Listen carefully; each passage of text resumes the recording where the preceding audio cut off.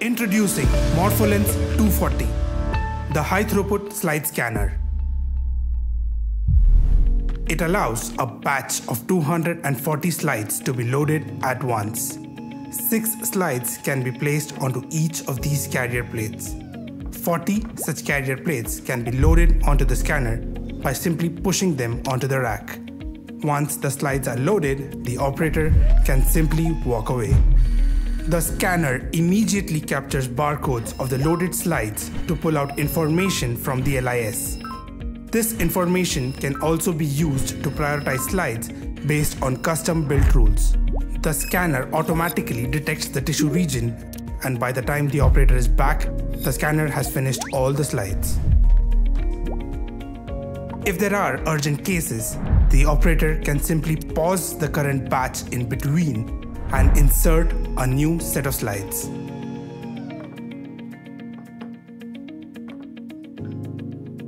The scanner now automatically detects the newly inserted carrier plate. The operator can now prioritize the newly inserted slides and add them to the scanning queue. The operator may also choose to change the priorities between these slides. The scanner immediately picks up slides from the prioritized queue and scans the detected tissue regions. These scans are now stored onto the internal image server. A remote consultant can simply log in with their credentials and start reporting immediately using the online image viewer, which is connected to the image server.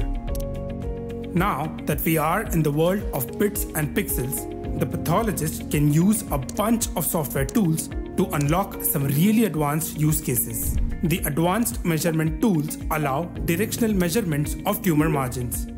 The measurements are accurate to the micron once pre-calibrated with a micrometer slide. The Pixel Flow tool helps demarcate contiguous patches with similar architecture. Combined with an ability to download metadata makes it a favorite among researchers. Tough cases often demand secondary consultations. Annotation tools allow marking regions of interest efficiently within the process of microscopy. Additionally, the digital modality allows pinpointing questions to a specific region. The subspecialist can jump to the demarcated area and share their comments instantly over the internet, effectively solving cases faster.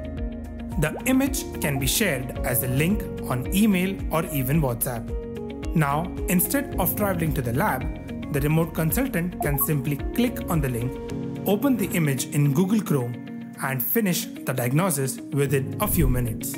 Now, about cytology. Pap smears and FNACs have overlapping cells, making Z-stacks a necessity.